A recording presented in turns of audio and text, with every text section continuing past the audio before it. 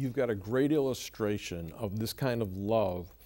You were in O'Hare Airport and you were coming down the concourse, and tell the folks what happened.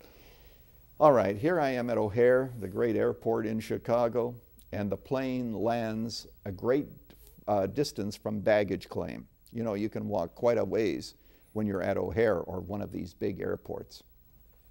So I find myself in step with a mother, and I want her to describe her. She had a little baby in her arms. She was pulling a suitcase, and then there was a little toddler, maybe 2 or 3 years old, a little girl, tagging at her legs as she walked along. Now here I was with one free hand. I had a briefcase, that was all. So I walked next to her and I said, "Would you give me the opportunity of helping you? I'm also going to baggage claim, and I'll be glad to pull your suitcase." She said, "Oh, no, no, no, no, I'll manage it." I said, "I promise I'll stay in step with you. Just give me the privilege of doing that." No, no, no, no, she would do it. So she struggled along.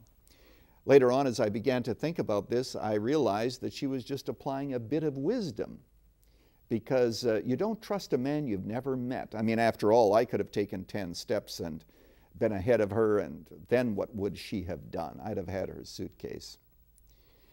But then it dawned on me how different that story would have been if the person who I met was someone who knew me, someone who perhaps was a member of the Moody Church in Chicago, where I have the privilege of serving.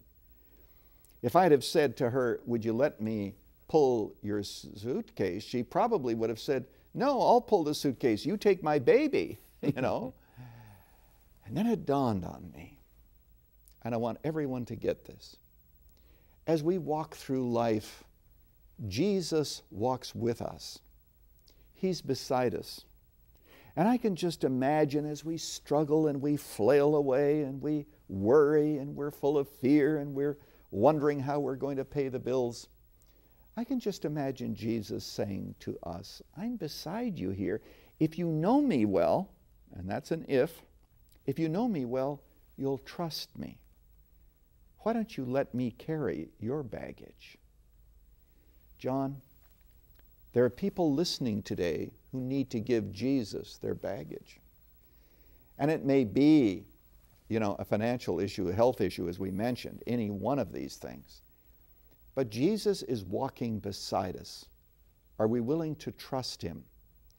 If Abraham had remembered that God was with him, that God had given him a promise, he would not have gone into Egypt. The whole history of the Middle East would have been very different, and he'd have had a record of trusting God more completely. We're glad that he did trust God, but not as completely as he should have. And I maintain that it is better to have a promise in the land of famine than it is to have plenty in the land of disobedience. Trust is the key.